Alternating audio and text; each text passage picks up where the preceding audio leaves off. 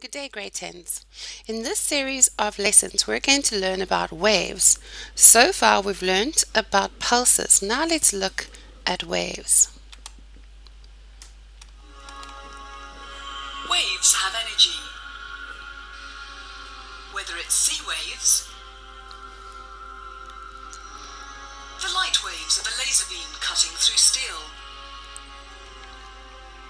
waves in the Earth's crust causing earthquakes, or the waves which made the Tacoma Bridge shake itself apart in 1940.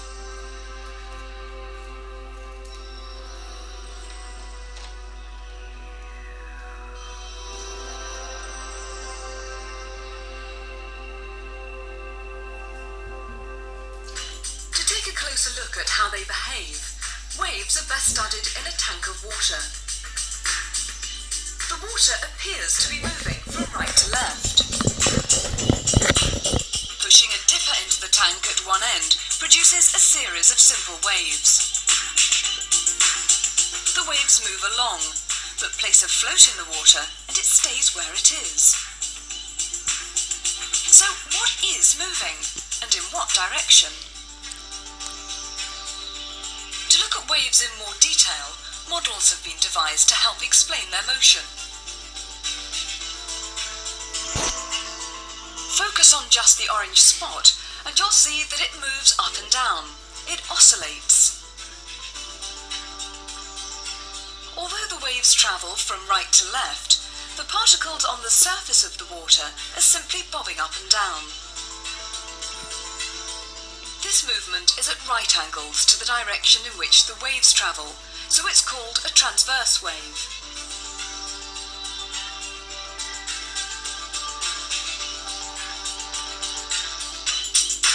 These waves are both transverse, but they look different. The difference is the distance from one peak to the next. It's called the wavelength and is measured in meters. The top wave has double the wavelength. Another characteristic of a wave is its frequency, the number of complete waves which pass a particular point every second. Change the frequency and see what happens to the wavelength. How are frequency and wavelength related?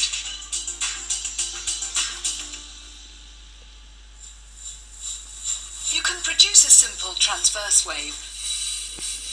This time a pulse is sent along the line of the spring. It's called a longitudinal wave. Fix a marker to one part of the spring and you can see that once again there's an oscillation. But this time the motion is backwards and forwards. For both types of wave, energy is transmitted along the spring, but the spring itself doesn't move forwards. Energy is transferred, but matter isn't.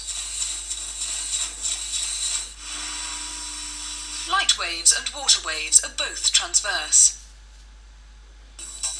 Sound waves are longitudinal. They're a series of compression waves travelling through the air.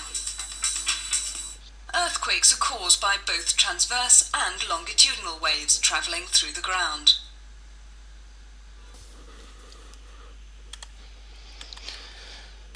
Right, grade 10. So now we have learned the basics of transverse and longitudinal waves. In the next two lessons, we will get much more detailed.